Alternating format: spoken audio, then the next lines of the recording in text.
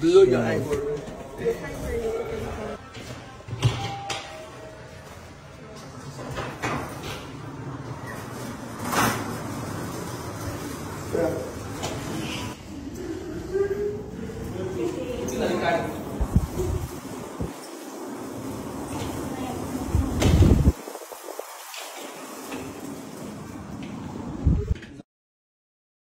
Lemon said he wants to show the world that polygamy can work. So he took his 2 wives on a vacation to Dubai. There is nothing beautiful about polygamy. This man does not know what he has gotten himself into. If he says what he had with Joy was a mistake, then he should have let her go. But with all of these actions, it's obvious it was deliberate.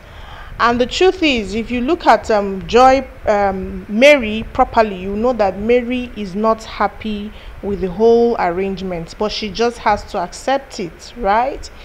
Joy, on the other hand, wants Lemon all to herself, but does not even know how to come out to say it with her full chest because of how she got into this home in the first place.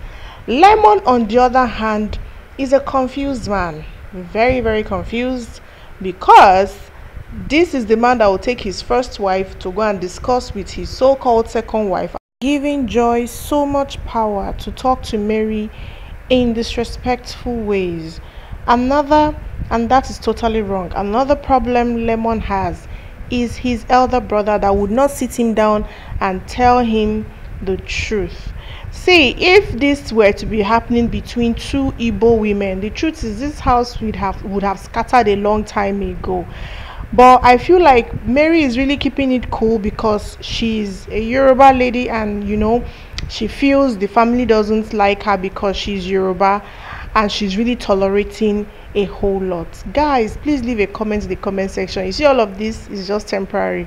2 women can never live in a house peacefully. That's the truth, especially when you did not sign up for polygamy from the onset.